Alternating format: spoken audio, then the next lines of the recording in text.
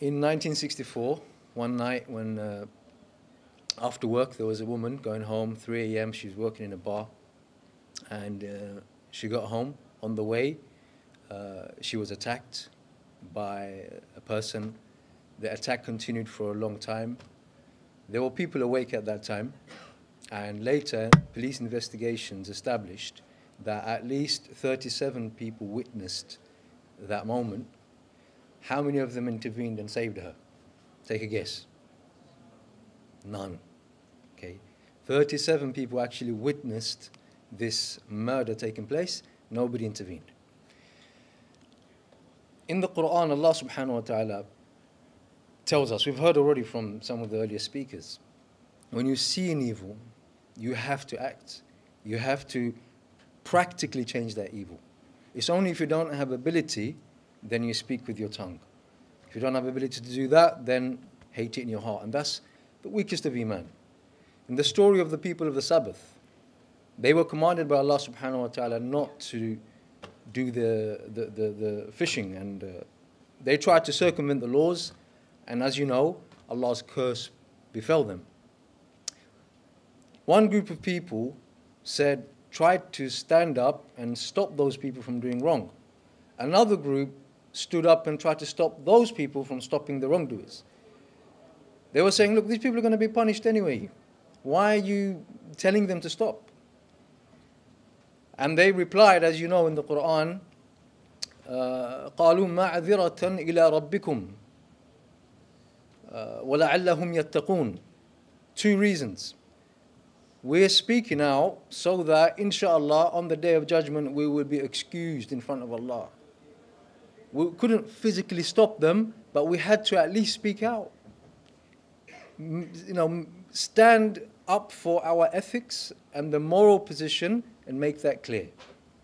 And secondly, maybe some will be swayed, some will be influenced.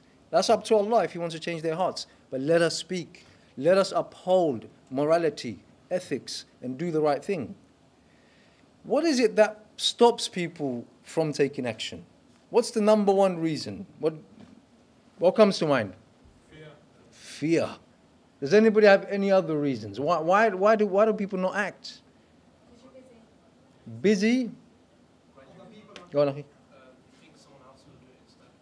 I'm going to just take these two things, yeah?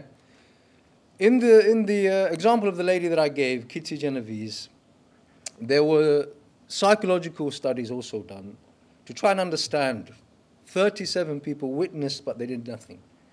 And other studies thereafter. There's a famous study of the Stanford prison experiment. You can look it up.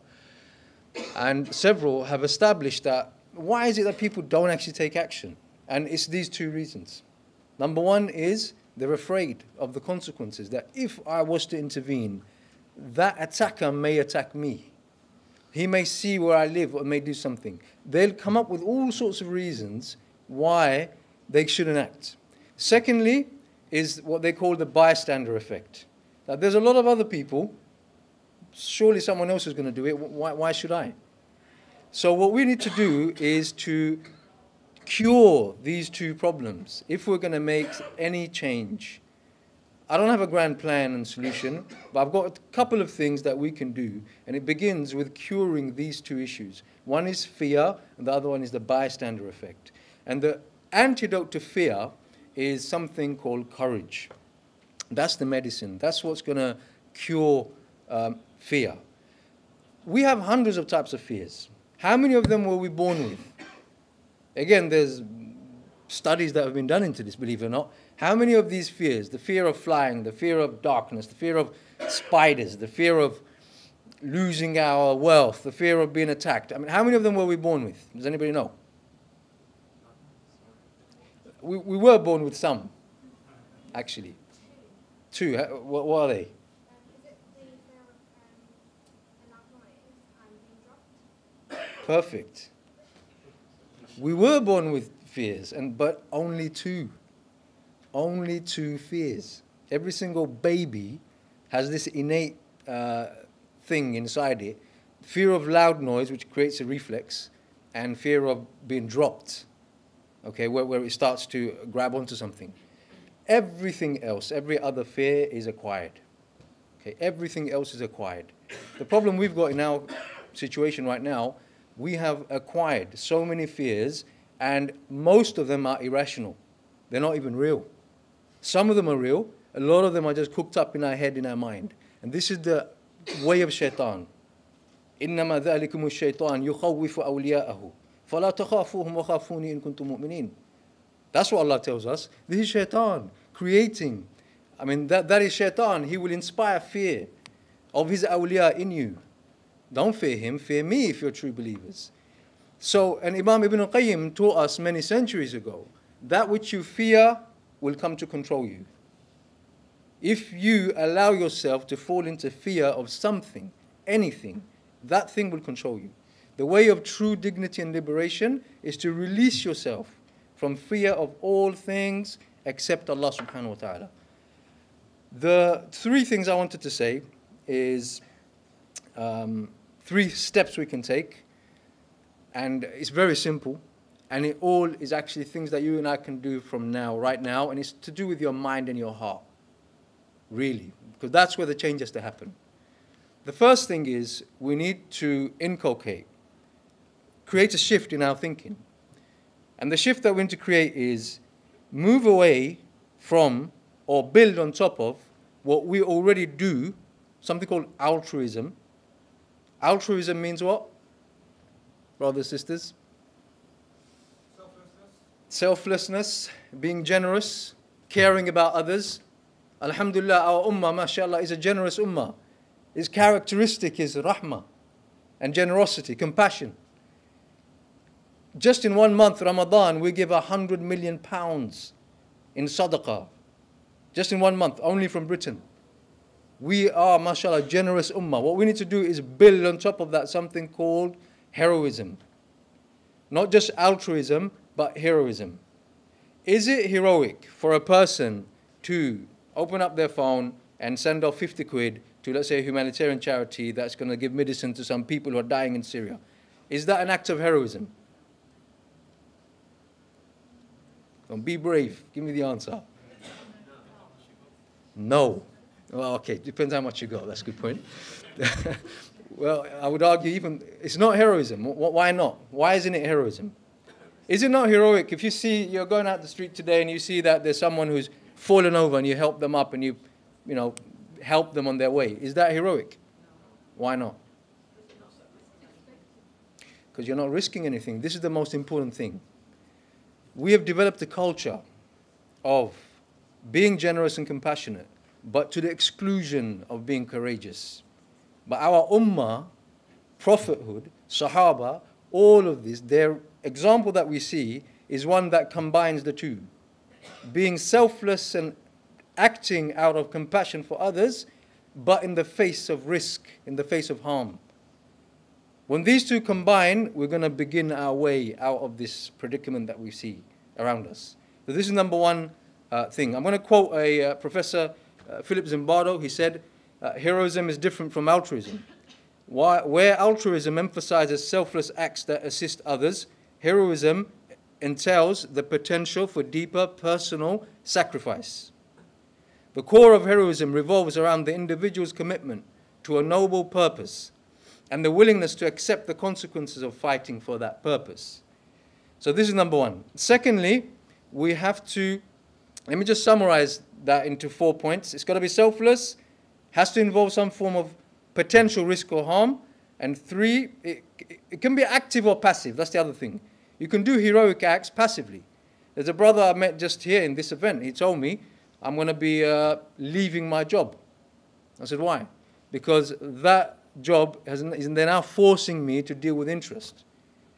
Now, that does take courage because it involves some loss of status and wealth and career prospects and many things. So it's everyday acts of heroism like that that we need to inculcate within ourselves, within our mindset.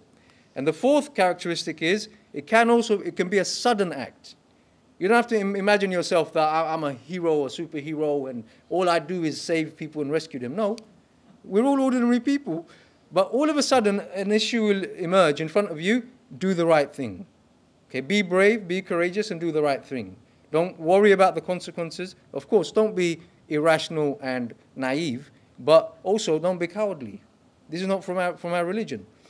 So, number one is shift the mindset from altruism to heroism. Secondly, shift our role. We heard from Dr. Uthman Latif. We're not like those bystanders of the day of Sabbath that Allah subhanahu wa ta'ala talks about. We need to change our role, that we are rescuers, protagonists. We are the heroes of our own story. We keep hearing the society telling us we're aggressors. We keep hearing Muslims we hang around with telling us we're victims. We're neither. We're Muslims with an agenda for change. We have something to give to humanity. We should act from that core belief. So this change, we need to again create. Change the approach, their behavior from one of bystanding to one of intervening based on our moral and ethical principles. And lastly, we need to a shift in our approach to social change. Because of some of these mindset issues, our leaders have been promoting a particular approach to social engagement, an approach which is characterized by conforming, complying, and capitulating to society's expectations of the Muslims. This approach has to change, because this approach has not given us anything in the last 15 years. So it is a responsibility of all of us to speak, engage, also take action right now yourself. Whenever you see a proposal or an initiative that is always seeking to keep Muslims disempowered, reject that, advise against it. Speak to your local organizations, your masajid, your ulama, your imams, okay, to take action. And the direction we want to head is one which is based on fortitude, engagement. Number one, you have to engage, you can't disengage, but based on adhering to our moral principles, having the fortitude to keep to the path, and not compromising on our principles and who we are. Okay? So we need a new political vision. So those are the three things. I feel one of the best verses that sums this up is in Surah Ali Imran, وَكَأَيٍّ مِّن نَبِيٍّ قَاتَلَ مَعَهُ رِبِّيُّونَ كَثِيرًا فَمَا وَهَنُوا لِمَا أَصَابَهُم فِي سَبِيلِ اللَّهِ. There's three things that they're characterized with. How many times the prophets, they fought in the way of Allah, and along with them there were bands of godly men. There were people along with the prophets fighting and supporting them in the cause of Islam, in the cause of justice. And Allah says three things about them in that verse. فَمَا وَهَنُوا لِمَا أَصَابَهُم فِي سَبِيلِ اللَّهِ. They were not demoralized about what befell them in the way of Allah. As you heard from Imam Shakil, things will befall you. But be courageous and be brave. Do acts of heroism. Let those things come and not deter you. So number one is, they are not demoralized in the way by the things that befell them in the way of Allah. Secondly, وَمَا ضَعُفُوا. They did not become weak. They did not lose their determination. And thirdly, وَمَا اسْتَكَانُوا. They did not relent to the oppressors. When it came to facing off the tyrants, they stood firm. They did not relent. They did not give up. وَاللَّهُ يُحِبُّ الصَّابِرِينَ. Allah loves those who have sabr. And these three things are the definition of sabr. Sabr is three levels. The sabr of the ordinary people is what we hear in Surah Baqarah, وَلَنَبْلُوَنَّكُمْ بِشَيْءٍ مِّنَ الْخَوْفِ وَالْجُوعِ, and all the rest until the end. The sabr of the leaders who bring change is the one that I mentioned now, this verse. If we want to bring change, you want to change society, take it in a different direction, you have to have this level of sabr. And the sabr of the Anbiya, it's something we will not attain. فَاصْبِرْ كَمَا صَبَرَ أُولُو الْعَزْمِ مِنَ الرُّسُلِ. We won't reach that, but we aspire. Okay? So may Allah give tawfiq, inshallah. I'm going to finish there. Sorry, I had action points.